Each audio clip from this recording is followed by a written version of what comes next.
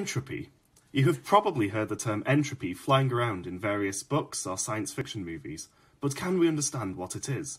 The term entropy was introduced by the brilliant 19th century German physicist Rudolf Clausius in 1865, but we'll be looking at the version presented by the equally brilliant Austrian physicist Ludwig Boltzmann in 1870. Now, let's imagine that there are 4 clones, each wearing a red t-shirt. As you can see, these clones are entirely identical, completely boring, and none of them stand out. So why don't we give one of them a green t-shirt?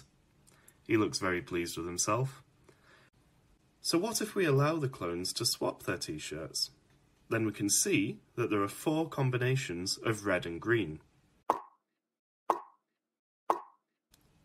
What happens if we gift another green t-shirt to one of these clones? Well, in that case, there are 6 possible combinations.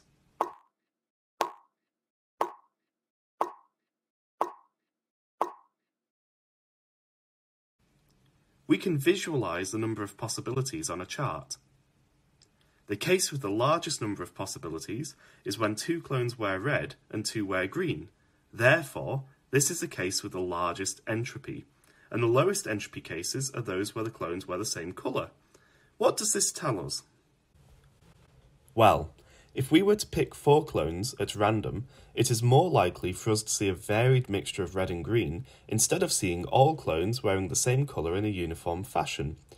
It's as if nature itself favours variety, and if you can understand this, well, you can understand entropy.